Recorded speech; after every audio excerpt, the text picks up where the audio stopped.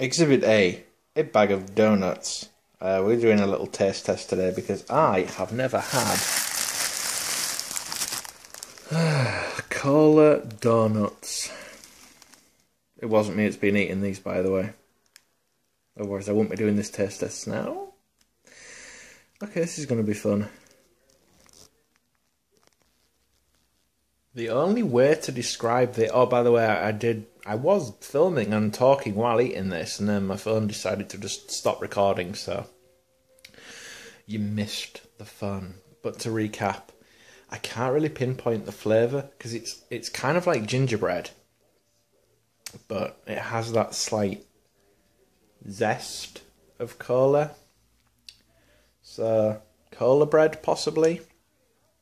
I do recommend tasting them. They're not as weird as I thought.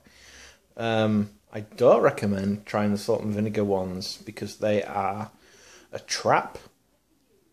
A weird trap. Where you can eat them and they're like, okay, these are nice, nom nom nom. Stop eating them for a bit. And you just, your stomach realises what the hell has been going on.